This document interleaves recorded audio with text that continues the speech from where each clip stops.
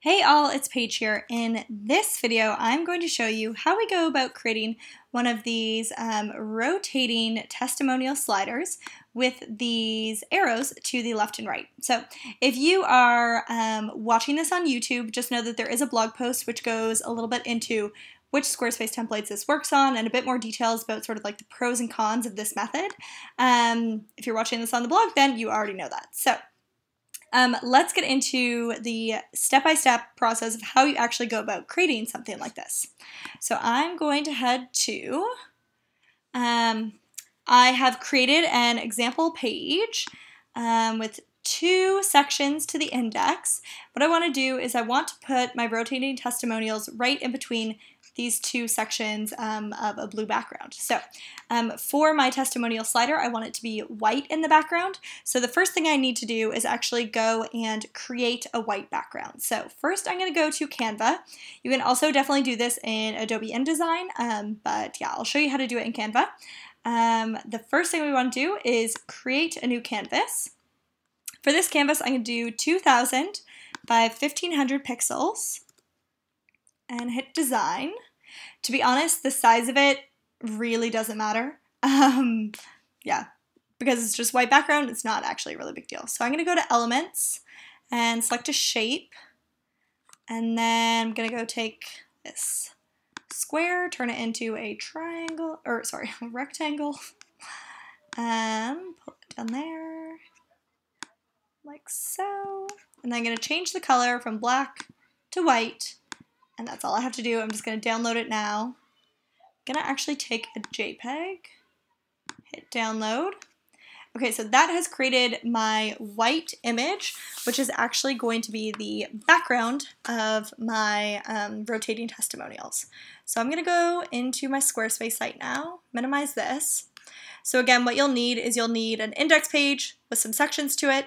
And then we're going to add our section, which we're going to use the gallery type. So add your gallery, and then we need to add our images. So now our images is actually just this white rectangle. That's the background of our slider. Add that, we'll do it 3 times. Then to actually get the text to go on top of the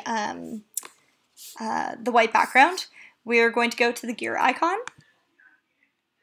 It opens up the settings, and then in the title area, that's where you want to write the text, the testimonial text that someone has said.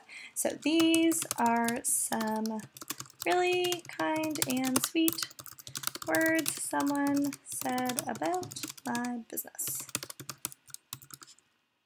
Okay, I'm going to copy that. And then I'm also going to put down here the name of the person who said whatever that thing was. So I'm going to hit save. I'm going to do the same thing for the other 2. So hit the gear icon to open up the settings. In the title area, you type in the text that the person said, and then here you write in like Sally Smith, the name of the person who said it.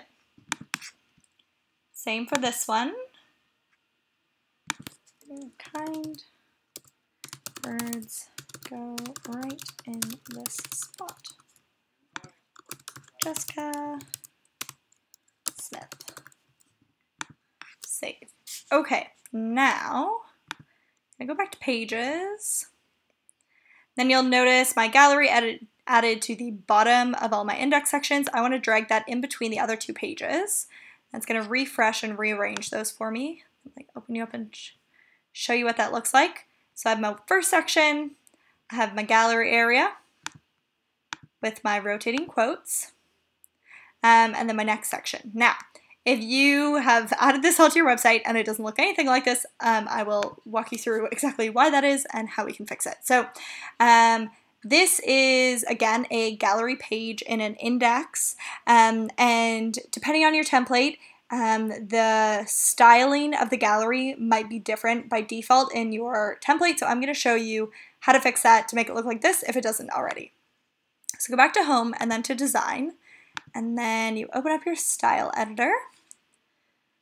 So again, I think there's 4 different layouts, specifically in the Brine template family. There's 4 different possible gallery sort of like styles and layouts that you can have.